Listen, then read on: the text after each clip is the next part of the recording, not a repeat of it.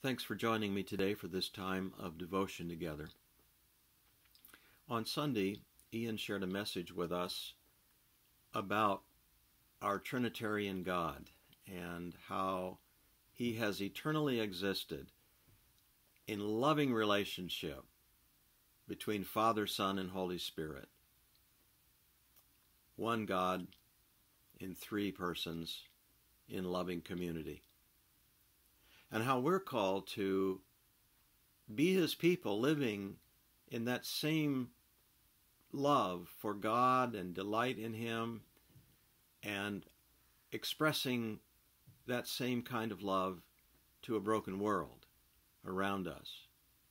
And I think this is so vital for us in these days, particularly in these recent events that have so tragically reminded us of the horror of racism and injustice and division in our land, particularly with the killing of George Floyd at the hands of policemen in the city of Minneapolis, and the outcry that has come calling for justice to be done, calling for an end to racism.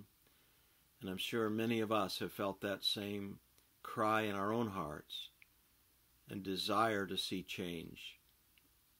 And I'd like to continue along the same lines that Ian brought us to yesterday in his message. And I'd like to remind us of the book of Revelation, the final book in Scripture, where John, in Revelation chapters 4 and 5, has this vision of the throne room of God. And there in that throne room, God the Father is seated on the throne, and He has a scroll in His hand, sealed with 7 seals. And that scroll depicts the message of the prophets through Scripture, calling for God's kingdom to come into this world as it is in heaven. And there was a voice that spoke out, an angelic voice that cried out there and said, "Who is worthy to open the scroll and break its seals?" And there was no one found worthy to open the scroll. And when John realized that, he was stricken with bitter disappointment and grief and began to cry and weep. And an elder there in the throne room said to John, "Stop weeping. Look, the Lion of the tribe of Judah has won the victory. He's worthy to open that scroll." And when John looked up to see the Lion of the tribe of Judah, which would have been, of course, Jesus, the Messiah King from the tribe of Judah, he saw rather a lamb that had been slain and yet stood there fully alive before them. And that depicts, of course, again, Jesus, who died on the cross for us and rose again from the dead. And He was the one who could open that scroll and bring God's kingdom to earth as it is in heaven. And then a song rang out there in the throne room. And I'd like to read it to you. It's in Revelation chapter 5, beginning at verse 9. It goes like this: "Worthy are you to take the scroll and to open its seals. For you were slain, and by your blood you ransomed people for God from every tribe and language and people and nation. And you have made them a kingdom of priests to our God, and they shall reign on the earth." This song, in a few words, tells the story of God's salvation. It tells of His plan and goal for His people, the church, folks like you and I, those that have been ransomed by the blood of Jesus that He shed on the cross, those that have been called to live in His love here in the midst of this broken world.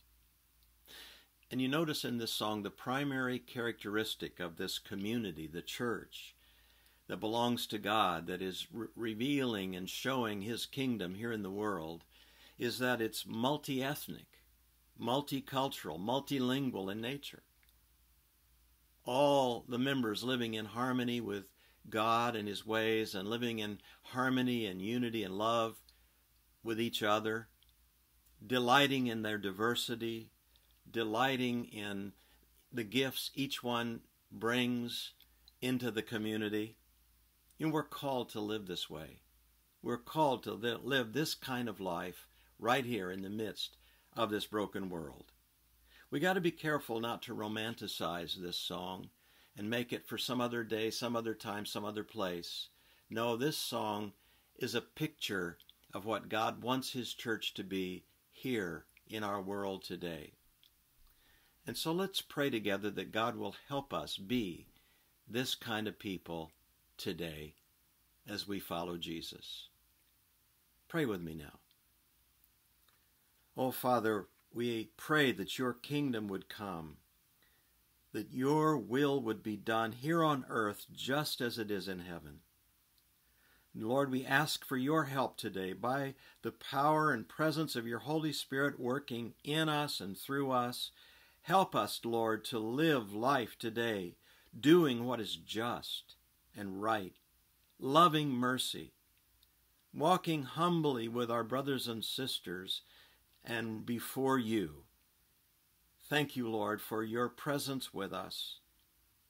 And we pray, Lord, that we would, by your grace and help, make a difference in our world and see people come into the new life that only you can bring. Thank you, Lord Jesus, for the blood you shed for us on the cross. Amen.